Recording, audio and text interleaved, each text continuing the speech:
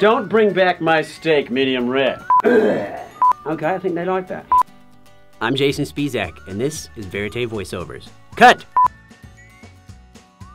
Voices always seem to be something I could do.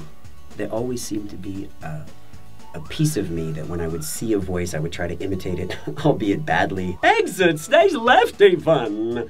Used to do Snagglepuss and all the different Hanna-Barbera characters. I mean, in Warner Brothers too. I mean, I wasn't as good at the voices as that Mel Blanc could produce. Obviously, everything sounded like I was on helium, of course. You know, like duck thieving, rabbit thieving. Like, they're just all awful impressions. The possibilities are endless.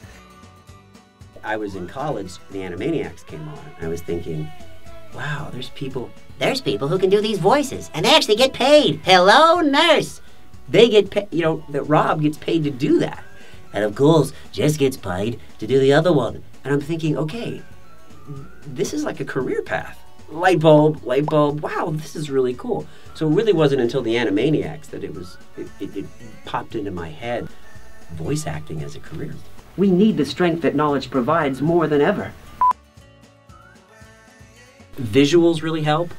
A picture of the character goes a million miles, because a picture of a really skinny looking hyena villain, you know, sounds like this. Oh, it's so nice to make your acquaintance.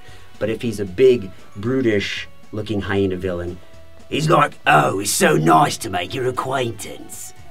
It's just something that the picture can tell you has to happen vocally to make it true. But also imagination, just anything that you can put together to make it interesting and different. I love to do voices that no one's ever heard before.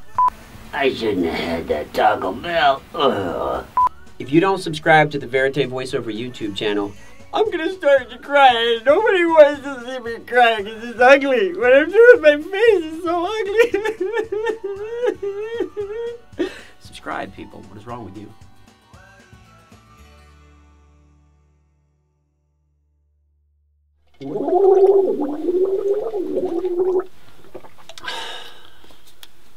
I learned that